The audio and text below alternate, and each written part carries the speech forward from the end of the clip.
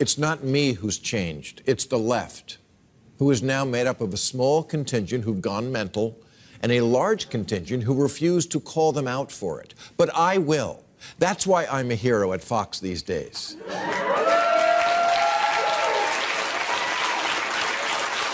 Which shows just how much liberals have their head up their ass, because if they really thought about it, they would have made me a hero on their media.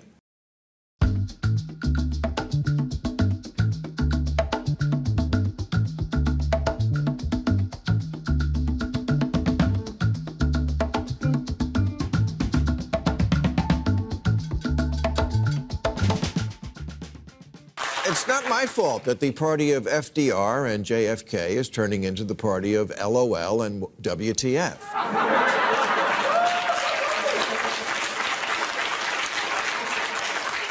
Members of Congress tweeting things like cancel rent, cancel mortgage, and no more policing or incarceration, declaring that capitalism is slavery, canceling Lincoln and Dr. Seuss, teaching children they're oppressors and math is racist, making Mr. Potato Head gender neutral, and now an emoji for pregnant men. Real, I'm not making it up.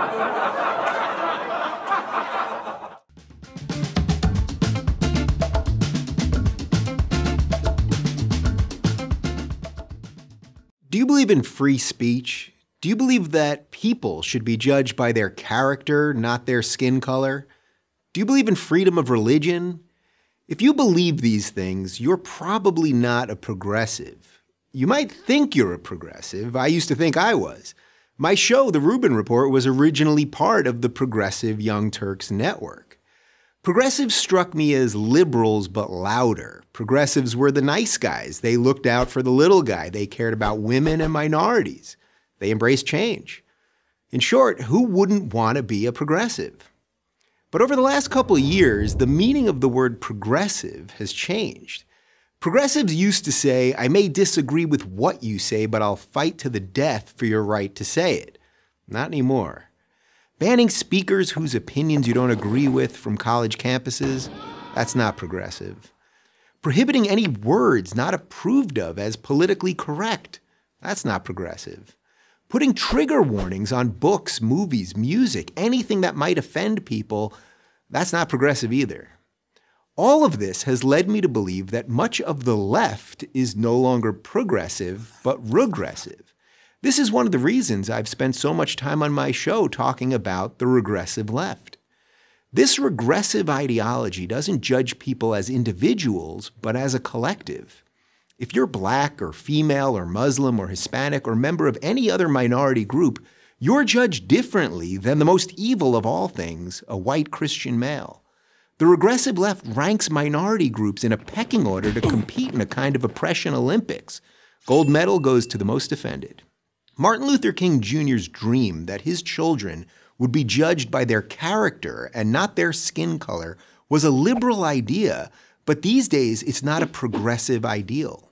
And what about religious freedom, the idea that no one else can tell you what you have to believe? Surely progressives still support that basic right. Well, not so much. I'm a married gay man, so you might think that I appreciate the government forcing a Christian baker or photographer or florist to act against their religion in order to cater, photograph, or decorate my wedding. But you'd be wrong. A government that can force Christians to violate their conscience can force me to violate mine. If a baker won't bake you a cake, find another baker. Don't demand that the state tell him what to do with his private business. I'm pro-choice, but a government that can force a group of Catholic nuns, literally called the Little Sisters of the Poor, to violate their faith and pay for abortion-inducing birth control can force anyone to do anything. That's not progressive, that's regressive. Today's progressivism has become a faux moral movement hurling charges of racism, bigotry, xenophobia, homophobia, Islamophobia, and a slew of other meaningless buzzwords at anyone they disagree with. The battle of ideas has been replaced by a battle of feelings, and outrage has replaced honesty. Diversity reigns supreme as long as it's not that pesky diversity of thought. This isn't the recipe for a free society, it's a recipe for authoritarianism.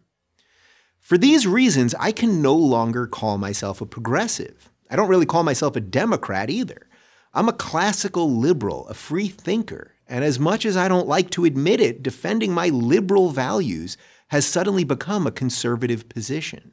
So if you think people should be able to say what they think without being punished for it, that people should be judged by their behavior, not their skin color, and that people should be able to live the way that they want to live without government interference, then there's not much left on the left for you. I'll keep trying to explain that to progressives until I'm totally left out. I'm Dave Rubin of The Rubin Report for Prager University.